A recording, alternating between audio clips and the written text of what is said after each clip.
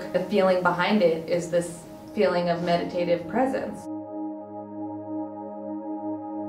I think it's so meditative because I'm so hyper-focused on one thing. I'm not able to think about any of my other worries or cares in my life because I'm thinking about one process and getting one thing done, and it keeps me completely in the moment. That time where I'm in that mindset of being completely present kind of shows itself in a lot of ways in my finished work. There's no going back in wood if you cut too far, and especially since a lot of my things are semi-symmetrical, if you cut too far you have to make the other side look like it was meant to be. So you actually have to make that mistake on the other side too, and that's what ends up dictating a lot of what my work looks like at the end. And I have one vision for it, but it comes out a lot different usually because of the different pathways I took in creating it. I went to UNM for my last few years of college. I actually went to college for psychology and decided to switch into fine art because I spent all my time in which I should be studying doing art. And I did a sculpture class.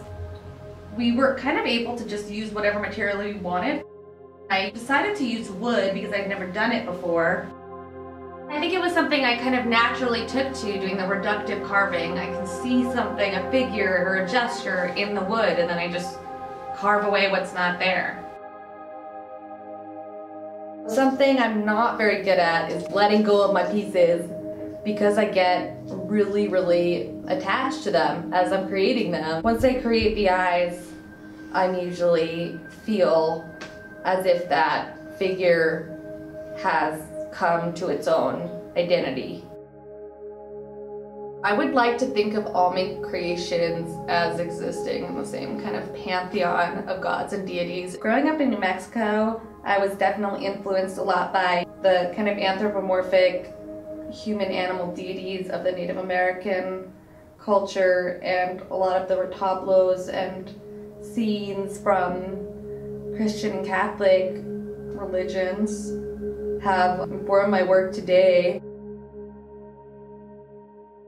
Yes, that connection to that spirituality is that moment of being in the present, creating my art, and I find the most peace of mind in creating my work, which leads to me to come to the conclusion that creating work has become, in a way, a religion for me.